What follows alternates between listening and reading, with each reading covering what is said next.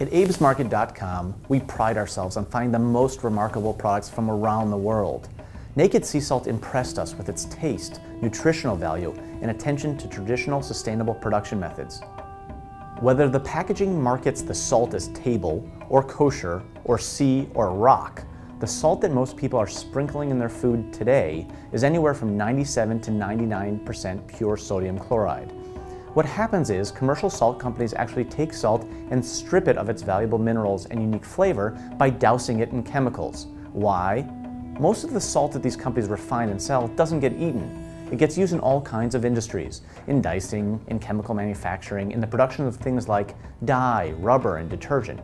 After petroleum, salt is the second biggest chemical feedstock in the world. And so what matters to those industries is isolating sodium chloride in its purest and cheapest form.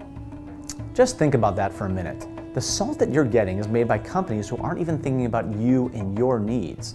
This is how we get stuck with the salt that fills the shelves today.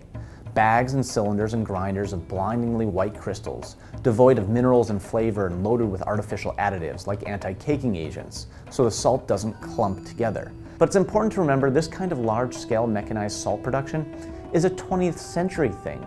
For most of recorded history, salt has been a natural, whole food, tied to a specific place and way of life. Here at ABE'Smarket.com, we know that the story of what we're eating is important, that the journey our food takes to get to our plates, its source, its life cycle, and the methods used to get it to us is as important as the skill we apply in preparing it. What we're putting into our bodies matters. What kind of world we're supporting and the way that we eat matters.